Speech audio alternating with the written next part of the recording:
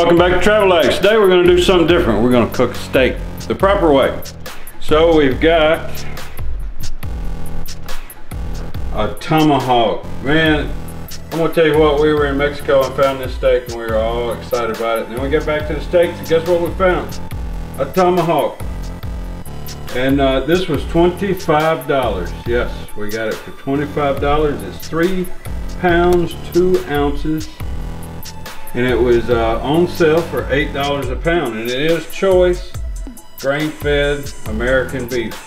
And we're gonna grill it. We're gonna grill it the proper way. We'll go over that in a second. My wife is complaining because it stinks in here. Well, this is a simple marinade for your asparagus.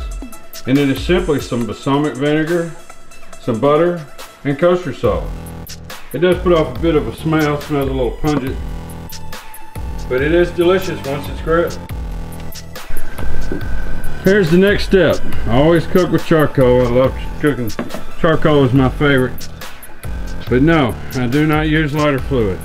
I can taste lighter fluid in charcoal. If you use lighter fluid, somebody like me can taste it, and yes, it does taste terrible and it ruins the food. So please, do not use lighter fluid.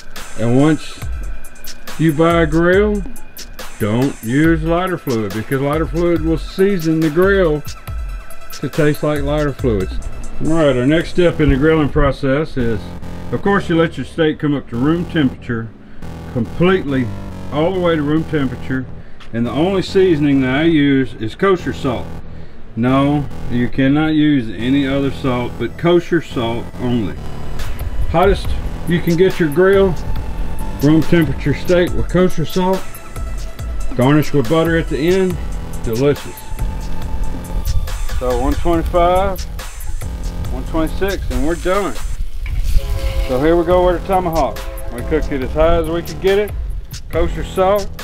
We have butter as our garnishment. Let it rest for at least 5 minutes. This steak I'm gonna let rest for about 10. The thicker, the longer it needs to rest. It'll tighten up, pull all the juices inside, so when you cut it, they don't run out on your plate. Makes for the juiciest steak.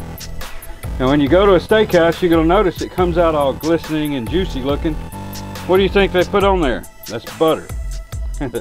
Everybody, look how juicy. Oh my God, how do they do their steaks like that? Well, they got a big old thing of butter sitting beside the steak with a brush, and they go whoop, put it on the plate and send it out. Look how juicy it is. So here's the big reveal. Tomahawk, cooked on high. Medium rare, perfect and juicy, just the way we like it. Thanks for watching. Please subscribe.